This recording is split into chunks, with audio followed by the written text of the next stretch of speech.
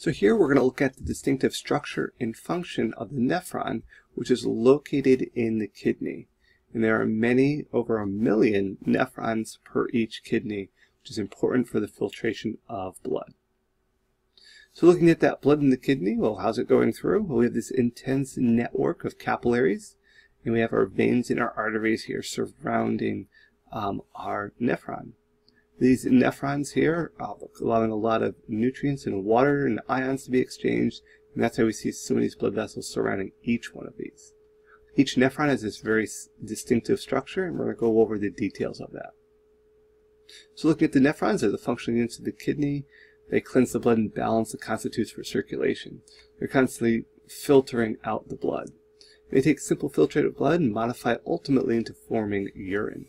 As I said, there's 1.3 million nephrons per each kidney that you have.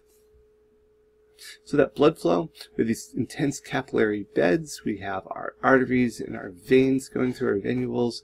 But we see all these little blood vessels surrounding this looks like a bunch of tubes kind of folding on one another. This is important because we have a lot of exchanges occurring at these distinctive sections. Ultimately, we're producing urine at the very end, and that will be excreted from the body.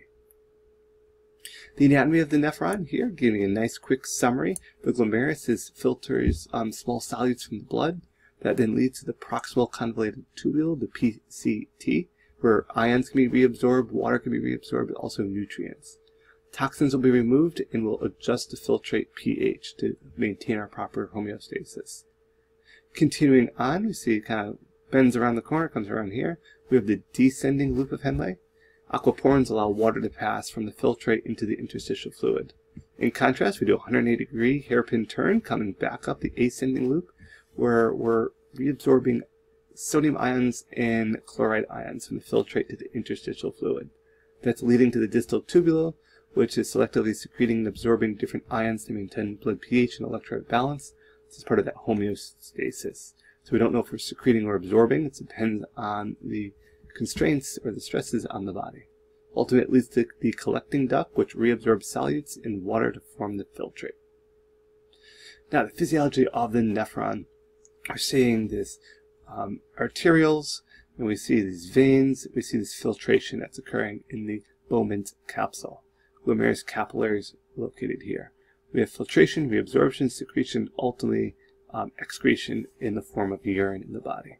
This gives you a little bit of an idea of the complexity of what's going on with each nephron, and we notice that there's different ions that's occurring here. Now, these ions are either coming in, they can be going out.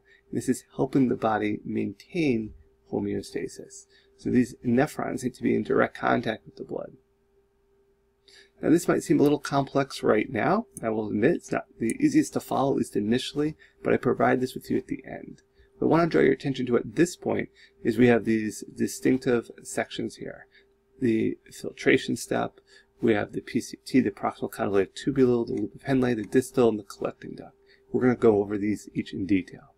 An image that's probably a little less scary here, showing you the same region and stretching out that nephron a little bit. So we have that filtration, that selective reabsorption, the osmoregulation and salt gradient, selective reabsorption, and then water retention at the very end. Okay, this is a little stretched out to kind of give you the idea of what it looks like. It is much more condensed because you're trying to fit 1.3 million in each kidney. So starting with the glomerulus, the only place where actually filtration occurs. Blood pressure is used to push plasma through the capillary walls to the Bowman's capsule here. This is our actual point of filtration. The glomerulus is in red and the Bowman's capsule here is in tan. We're forcing that blood plasma across, causing that kind of physical type of filtration to occur. That then leads to the PCT, or proximal convoluted tubule, where our nutrients and our salts, some vitamins and water can be moved out of the tubule through active transport, so this does require energy. However, for water, we're not using that through active transport. That occurs by osmosis. We can also reabsorb substances, including sodium, some nutrients, urea, lipid-soluble solids, and small proteins in our proximal tubule. Continuing on, we have our loop of Henle. So remember, there's two parts to this. It consists of both the descending, which is important for water flow, and an ascending, which is a transfer loop of ions. We see that here. Here's our sodium and chloride ions. Tissues around the loop of Henle is salty from active transport and diffusion of these chloride ions. The salty conditions allow water to diffuse out of the loop. So we're creating that water and that ions, and through the process of osmosis and regulation, this is how we're having that water move across. Active transport is what's moving the ions, and osmosis is moving the water. Continuing on to the distal tubule here, it selectively secretes or absorbs ions to maintain blood pH and the electrolyte balance. This is that homeostasis coming in. So we can kind of absorb or secrete them depending on what the body needs. Active transport is used to move these nutrients out of the concentrated urine. We're slowly getting very close to producing our end product, which is urine. Some ions, drugs, and toxins are actively pumped into the tubule for excretion out the body. You see this active transport pictured here. Again, that's requiring ATP.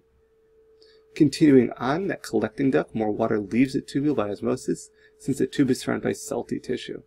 So that salty tissue is driving that moving water, and that water is going to move in that direction. Some urea also leaves by diffusion, but it may be cycled through the system. Remember, urea is less toxic than ammonia.